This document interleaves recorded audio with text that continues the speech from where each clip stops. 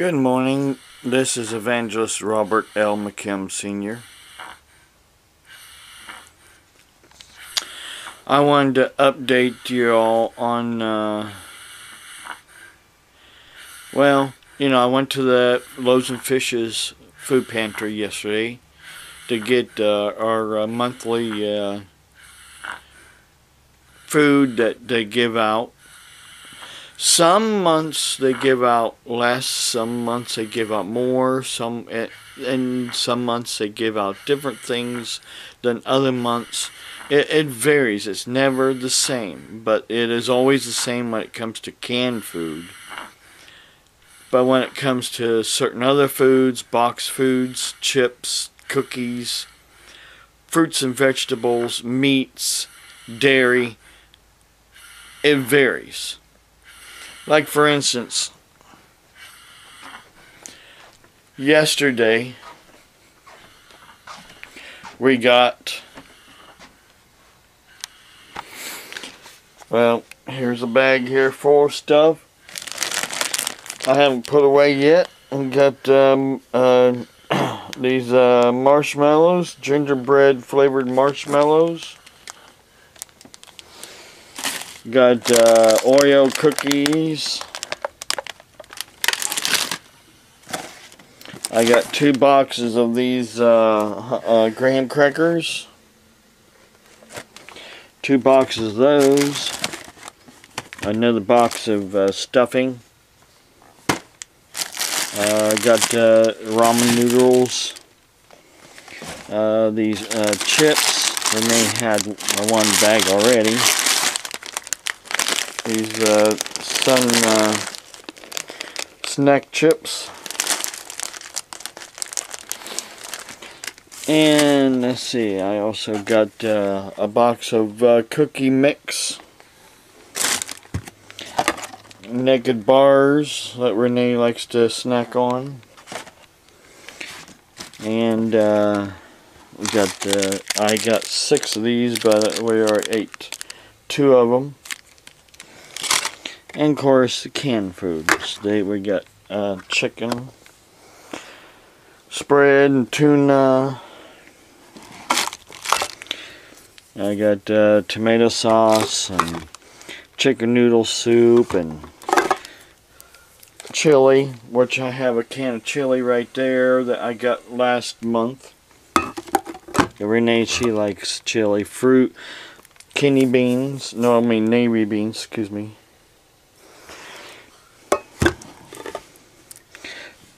Green beans, some more green beans and carrots and that's another soup.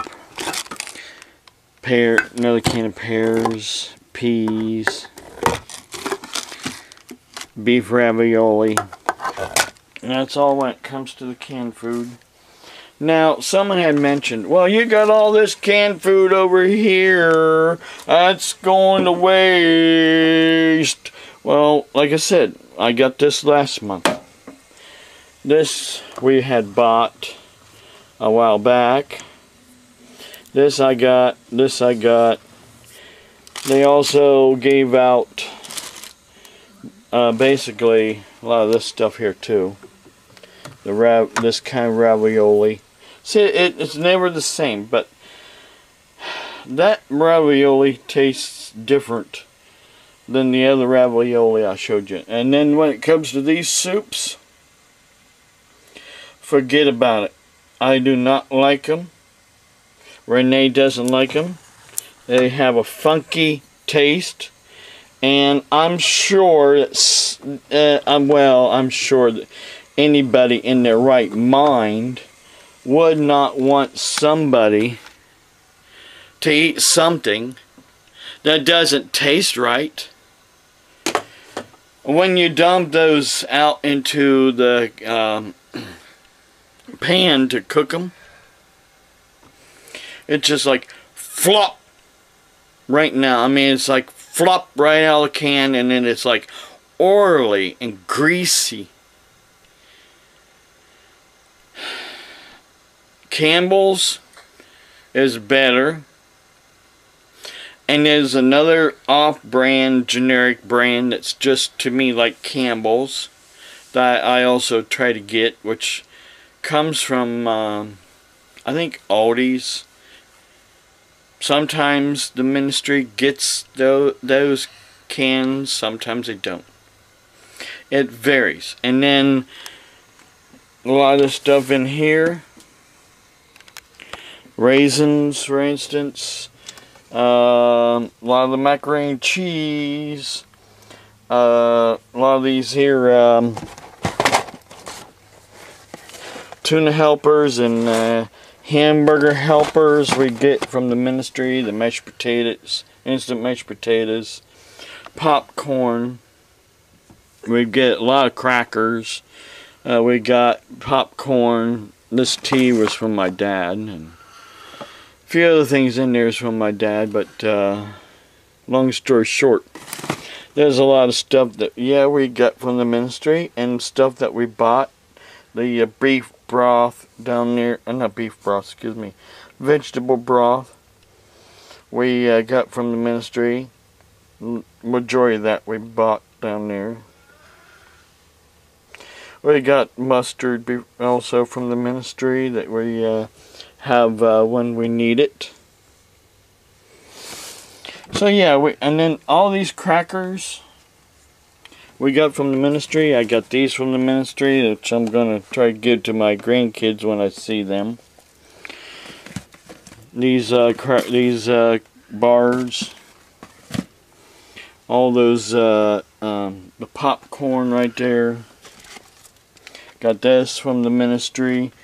A lot of pancake mix and big bars of Rice Krispie treats, and of course a lot of peanut butter and a lot of these cans we've got from the ministry. And the reason why we got them is because well, we don't eat peas and carrots and peas and carrots and peas and carrots and green beans and peas and carrots and green beans, peas and carrots and green beans, peas and carrots and green beans, peas and carrots. Like somebody out there expects me to just open up a can of green beans, open up a can of carrots, open up a can of peas, and just eat those for a meal.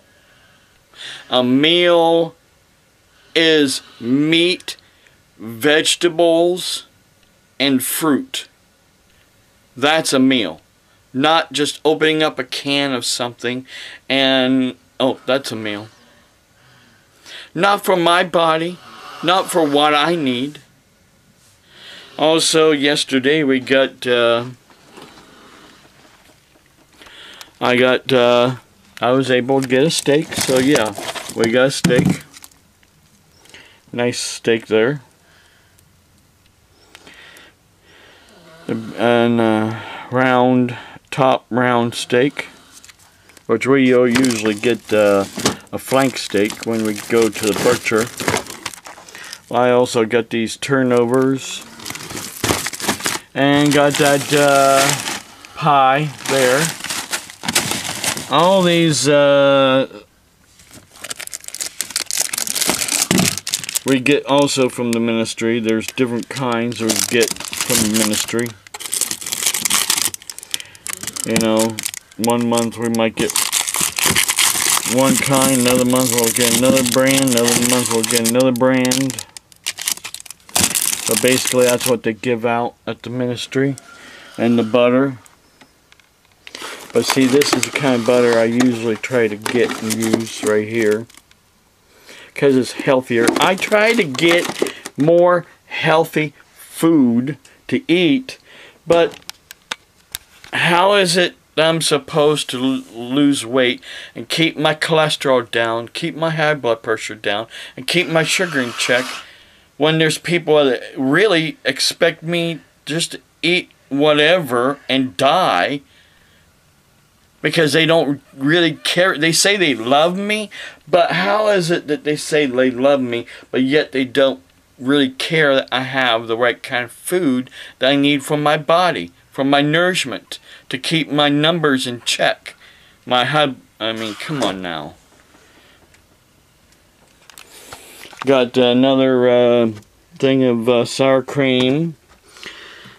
And we also we fixed, I ain't showing you, but we fixed some sausage, yeah. I also got this pie, mincemeat pie. And then, of course, they always give us not a dozen of eggs. Nope, not a dozen of eggs. For 2 people, you only get a half a dozen of eggs. For a larger family, you get more. And then, of course, got grapefruit and apples and carrots yesterday as well. And I also got some more potatoes I put in with these potatoes, those big humongous potatoes. Got those. Got sweet potatoes, which we eat sweet potatoes. And got some more onions, the big onions. The red onions we got last month. We don't eat onions every single day.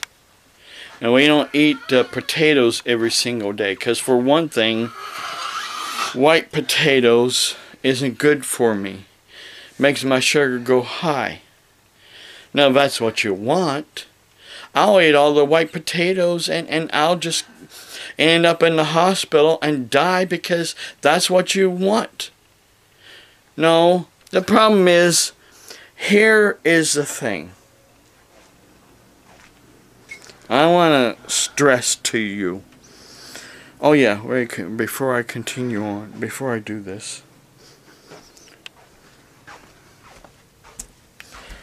I also want to show you too the turkey that I got in my deep freezer. Oh yeah, that's right. Also, I got this pizza yesterday. Got this another box of waffles. That box of waffles I got last month. Got the bread yesterday. This other bread in here we've bought, and also some of it we got from the ministry. And right there's also the turkey I was talking about. Big, nice turkey that a church gave us for Thanksgiving. But we had already bought a small turkey that we had fixed. So we fixed a small turkey for Thanksgiving, had a big chicken for Christmas, and then we got that turkey there for whenever we need it. So we do not just haphazardly, fix our meals just because we're hungry. Renee, hon, try to wake up. We don't haphazardly just fix our meals. We fix our meals, one, based on how we're feeling. Like right now we're having these colds, so we've been eating, I made some homemade chicken noodle soup that we've been eating. Plus we had the sausage links that we had yesterday as well. And I took a potato and cut it up and made homemade French fries. I don't buy bag French fries because I'm watching out for all those. Now see, this is the thing. There's a person out there that has celiac disease. And they should know what they shouldn't eat. But yet they're trying to tell me that a diabetic, what I shouldn't eat. But yet I showed you people the list of food that my doctors have given me, and on top of that, a minister or evangelist, preacher, whatever he was, health and fitness instructor that has a gym in another state.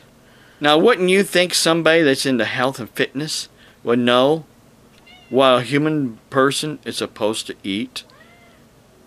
The thing is, there's somebody out there that no matter how much proof I show on my videos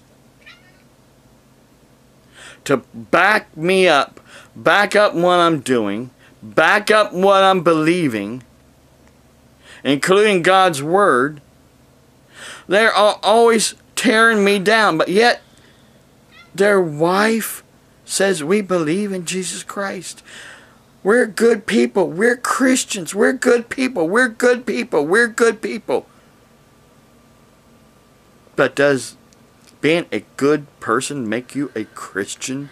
No. It's what's right in here that makes you a Christian. In your heart that makes you a Christian. In your heart and your mind. The problem is, this person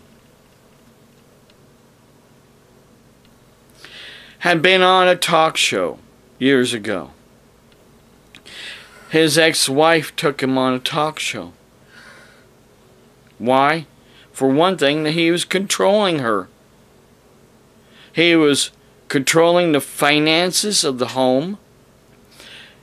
He refused to buy new underwear. He had holy underwear and showed his holy underwear on the TV talk show.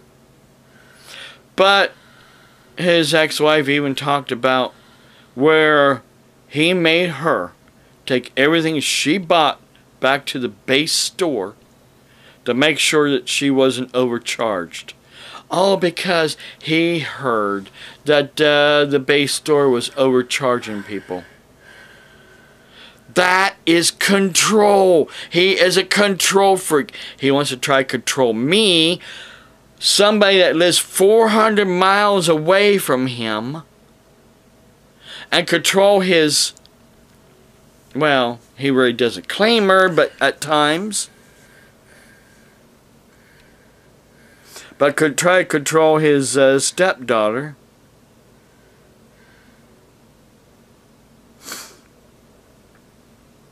And he made a statement on one of my YouTube videos. You guys can check it out. That he only gets along with his wife's family, who are Baptists, just because he's married to his wife. He doesn't agree with their beliefs. But he gets along with them just because he's married to her.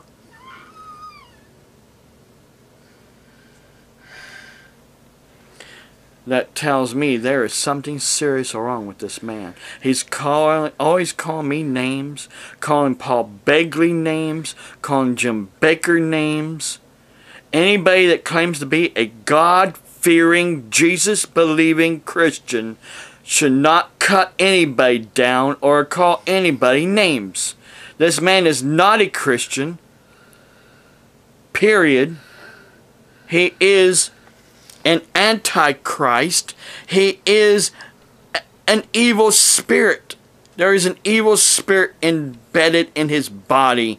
And Paul said, we do not wrestle against flesh and blood, but spirits and principalities, rulers of what? For one thing, evil and darkness that are entering into people's minds and hearts and controlling them and controlling their thinking and going around saying, look at me, I'm a good person, I do good stuff. I'm supposed to be, I'm a Christian, but yet I'm tearing other Christians down because they don't believe the same thing I believe in. Is that really a Christian? No, it's not. I want you to listen to a show here that I taped. Well, you might know this guy. When your brother's victorious over you. Number 3, go the second mile when you have a brother, a sister in need. Look in verse 42. Give to him that asketh of thee, and to him that would borrow thee, turn thou not away. We have to understand that when we are like the pagans, or when we're like the scribes and the Pharisees, we do all that is required, and we do not one scintilla, one iota more. But our Lord says, do more. Do more. Give. Have a giving spirit. Now, the implication here is that somebody has a genuine need. You have to learn how to give wisely. Psalm 112, verse 5 says, a good man showeth favor and lendeth.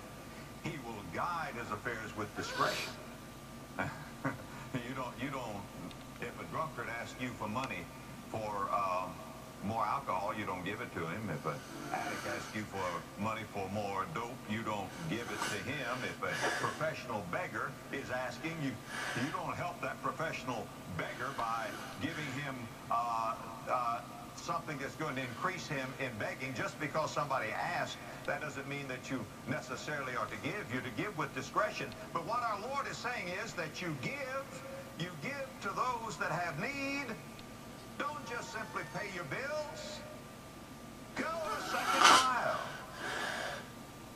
Go the second mile, he's saying, when you're misused and abused. Look in verse 43.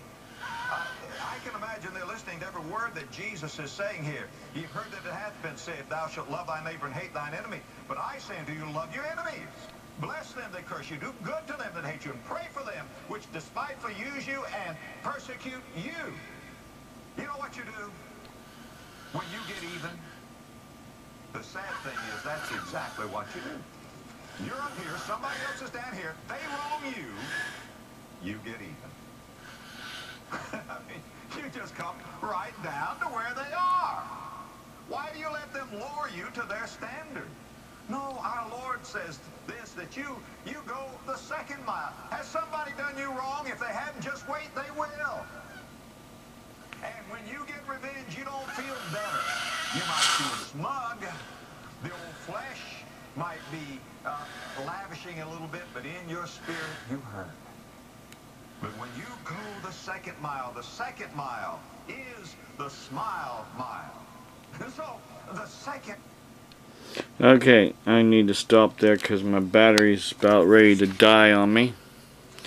Get back here to... Oh, there we go. Long story short, I'm not a professional beggar. I'm not out there standing on the corner begging for money. I'm not a drunkard. I don't smoke. I don't drink alcohol. I don't spend my money on any of those things. I pay my bills. And just because I have a satellite, I'm a bad person. Because I don't live in a big city close to the shopping malls like they think I should be. I live 30 miles away from the Walmart, 30 miles away from my doctor and the hospital. Just because I live 30 miles away from what they consider civilization.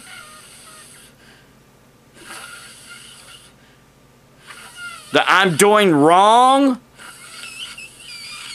Think about it, people. Who is really doing wrong by telling me what to do, when to do it, and how to do it like I'm in his military? And you know what? I know he'll be coming down again on me. That's what he does. That's what he does. He wants to always come down hard on people who do not agree with him. But yet he says he gets along with his wife's family, who are Baptists, just to get along. But yet he doesn't get along with me because I'm preaching the truth. The whole truth.